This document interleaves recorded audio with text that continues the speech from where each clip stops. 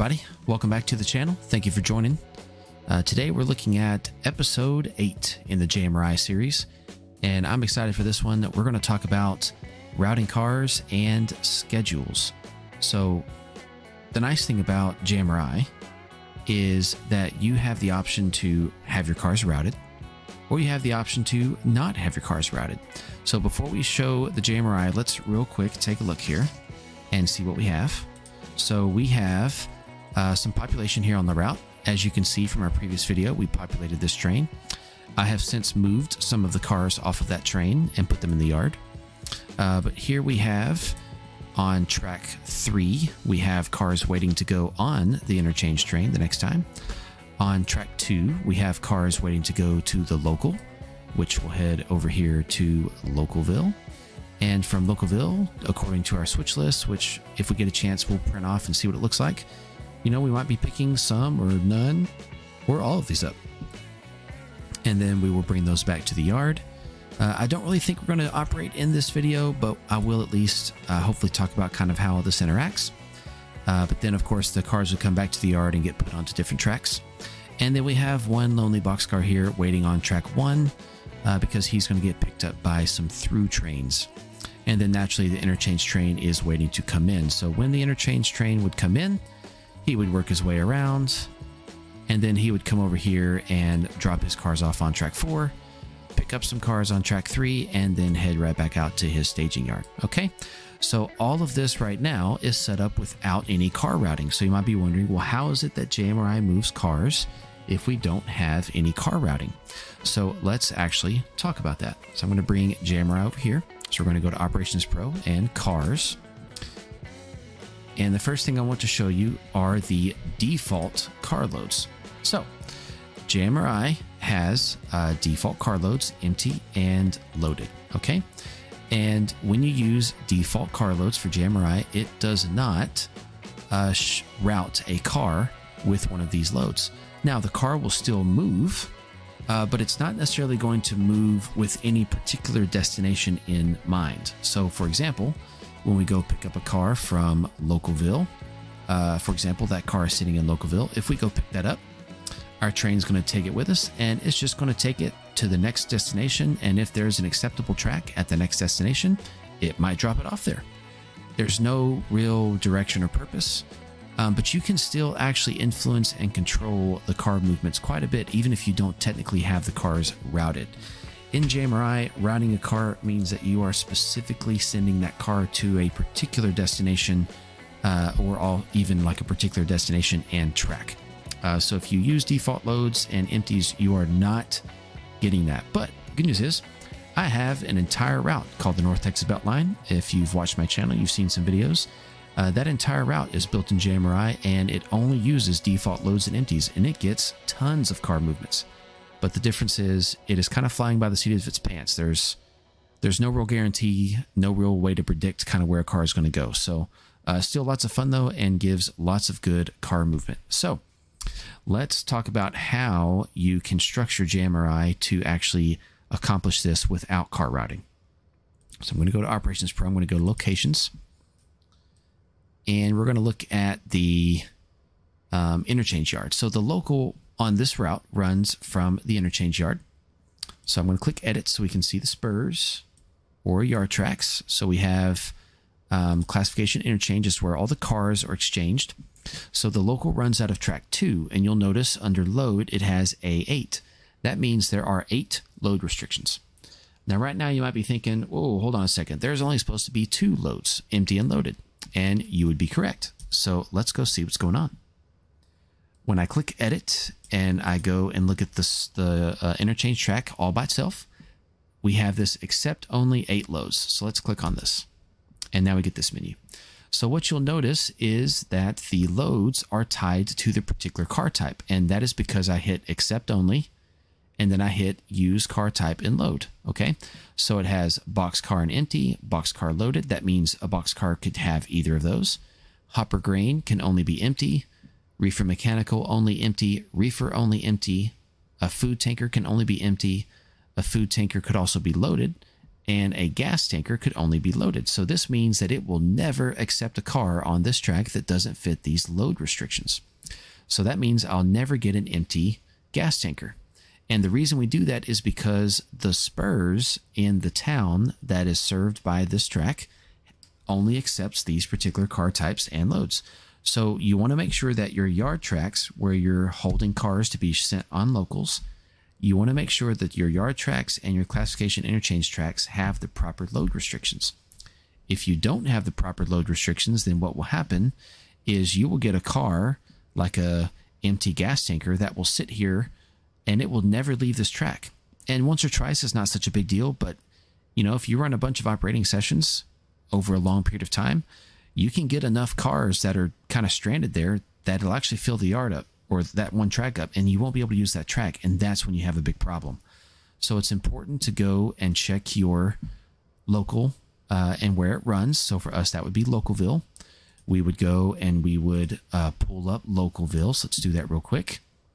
And you would go and you would check for the car types and you would check their loads. So here you can see our spurs, they have load restrictions. You would click on those spurs and then check your load restrictions right here. And you would probably want to write that down. Okay. And then that way, when you go back to your yard track, which for us is yard track 2, you can go into the load restrictions and you can make sure that those load restrictions match what you have on your spurs in Localville. Okay, that's extremely important. But this is how you route cars in JMRI without actually having JMRI route them. It just you're kind of telling JMRI, it's like putting bumpers when you're going bowling. Hey, you can't put a car there, but you can put it over there. And so it'll do that. Okay, this works just fine. You get lots of nice car movement when you use this. It's very straightforward. It's not too difficult to program. It's fantastic. Okay. All right. Now, for us, though, I want to talk about schedules. So I'm going to kind of move us away from the locomotive just so we don't hear that in the background quite as much. So let's go back to JMRI and actually talk about getting these schedules made up, because schedules are how you do route cars. And so this is where when a car gets picked up, you're going to tell JMRI, hey, once you pick this car up, I want you to ship it to any one of these particular places. And then it will do that. All right. And you'll give it a potential list of places it can go, type of loads it can take, and then you'll have a lot more control. So I'm going to show you kind of how this works. So the way this works is you're going to click on a spur, which for us will be Box Inc. And I just realized before I do that, I need to go make one change. Since we're going to use a schedule, I don't want any load restrictions. So I'm going to go turn these load restrictions off, because if I don't, then it's not going to let me do what I want. Okay, yeah, so that's fine. All right. Bear with me for just a second. Let's go back to Localville. All right, so let's talk about Box Inc. You can see that I've already built a schedule for Box Inc. I'm going to go in here and I'm going to delete it real quick. That way we can start over and I can show you how this works. Okay, so at Box Inc., if you want to make a schedule, schedules give you all kinds of more control and they allow you to route cars to specific places and also to receive them from specific places. I'm going to click Add and it gives me this menu. Then what I'm going to do is I'm going to give the schedule a name. So we're going to call this Box Inc. Okay, not bad. And then I'm going to click Add Schedule. So now we have a schedule called Box Inc. And Box Inc. only takes boxcars. If you took more car types, you would have a bigger list down here in the bottom left, but I'm going to click boxcar and I'm going to click Add Car Type. So you see this gives me lots of options. So let's talk about these. Now, actually, before I do that, let's talk about sequential versus match. Sequential means that if I add multiple car types or the same car multiple times, it will try to deliver cars with the specific loads and things in the exact order that you put them in. So this gives you incredible control over the sequence of cars that come to an industry. Okay. I personally don't ever use this. I like to use match. Match mode means that you give it a list of cars and car types and it will just deliver whichever one is fitting at the time. It does not particularly follow any set order. It really just depends on what it has available and what kind of spurs will take that car load. So for us, let's talk about the boxcars. So you have random. This is where you can set how often it will skip this one. So like if it selects it and then you have 50 chosen, then there's a 50-50 chance that if it does actually select it, it'll ignore it and therefore leave it. All right, so you can turn that on or off. I typically just keep that off unless I have certain car types or loads that I don't want delivered as often. Then you have delivery. This is when you can choose a day for the car to be set out. You have road. So this is where you can restrict it to an individual railroad. This will only allow you to populate with railroads that you have cars on the layout that belong to that railroad. So I can only choose these 5 because these right now are the only 5 railroads where I have a car, a boxcar specifically, on the route. So all my boxcars are one of these 5 railroads, which is why I can only choose those. Okay, but as I add more cars, I could choose more. Then you have receive. This is where you choose the load that comes in. So I added a few, but you might be wondering, why are we seeing more than just EL? And the reason is these are custom loads. So I have electronics, lumber, empty, paper, and tools. So let's go real quick before we finish this up. Let's sidetrack over to the cars menu and let's talk about how we got those car loads. All right, so I'm going to just save that real quick. We'll come back to it.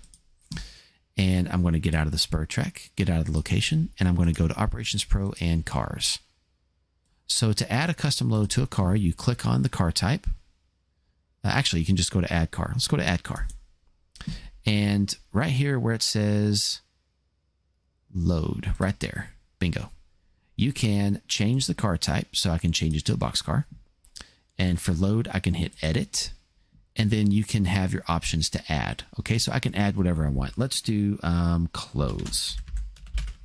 Sounds good. So we can add that. Okay, so now in this drop-down menu, you'll see all the loads. We have empty, loaded, and then all the custom loads I've added.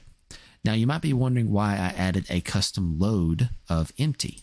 The reason for that is because this is how you get your program to route empty cars for you.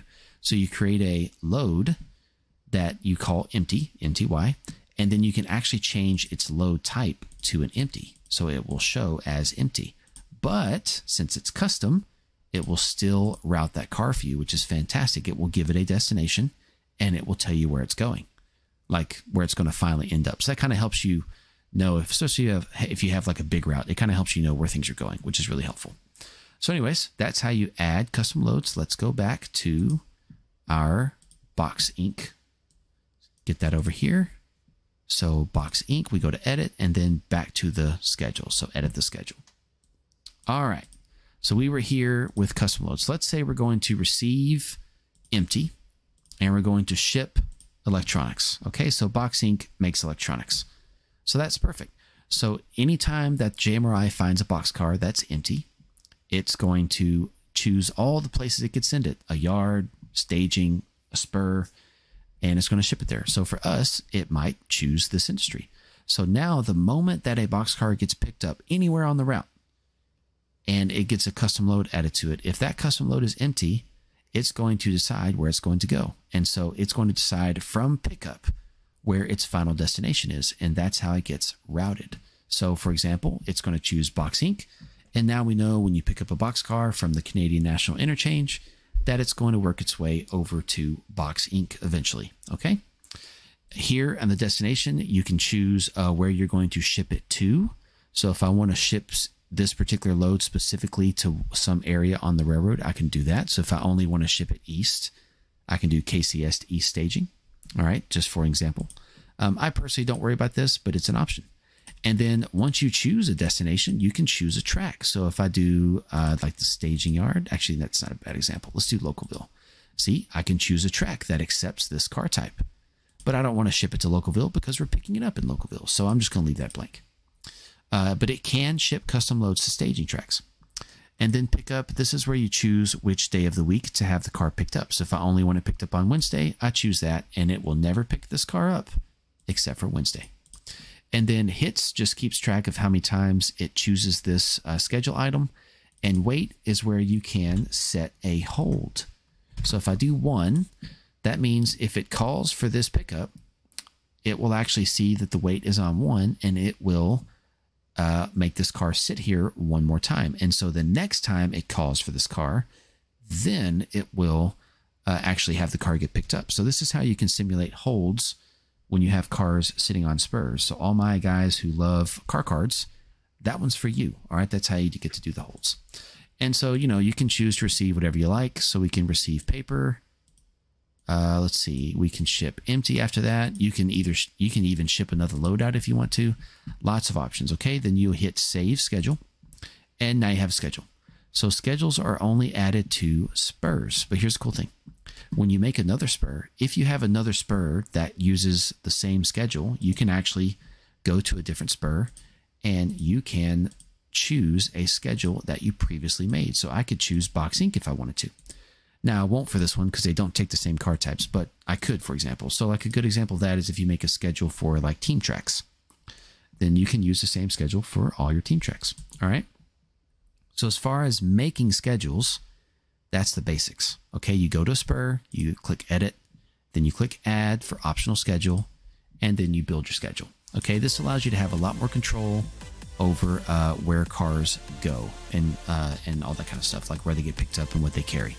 But you also need to remember to make custom loads if you want to do schedules. Okay, so this will give your cars more purpose. You'll know where they're going to go for their final destination, and you'll be able to better track kind of how they're going to get there. So it helps you be a little more informed about where a particular car is going. Plus, it allows you to make extremely specific moves.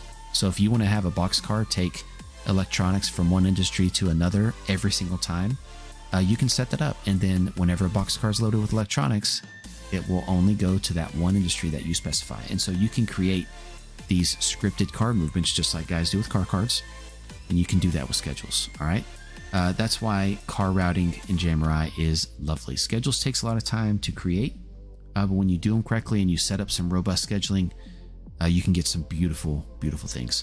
I'm going to leave this video for here because you're getting kind of long. I will have more info on scheduling in the future because there's a lot more to it.